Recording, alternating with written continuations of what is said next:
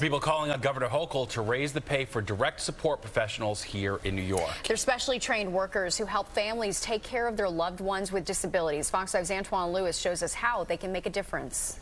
Look at all those pictures of you and Cameron. Jean Flynn Hartnett's autism advocacy began when her son Rory was a toddler, and the family's life was forever changed. It's heart-wrenching sometimes. You're always under so much stress, and you plan, you have children. He was born typically, and at 21 months, he had the reaction, and I lost him. He lost the ability to sit, to crawl, and chew.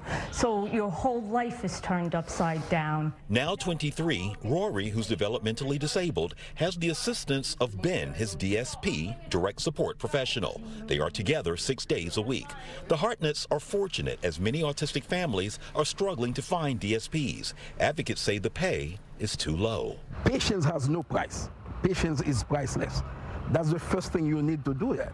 But at the same time, the staff needs some encouragement. The encouragement is the money as well.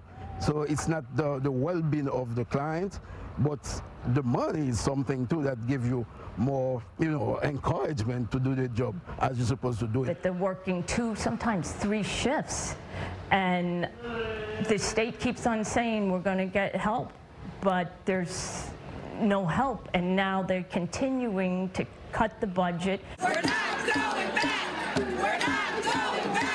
Just last week, families, friends, and advocates held rallies both in Rockland County and on Long Island, calling for state lawmakers to increase funds to hire, train, and retain direct support professionals.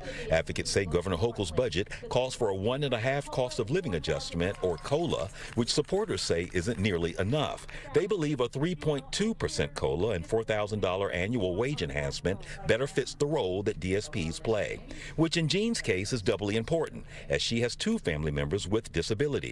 Rory and her husband Jimmy, a retired FDNY lieutenant, now in the early stages of dementia. I have my moments. I still cry.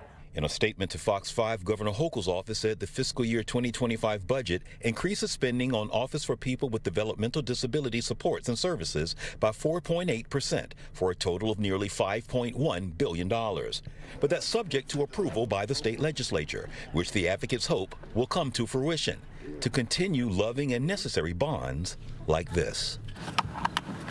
From Rockland County, Antoine Lewis, Fox 5 News.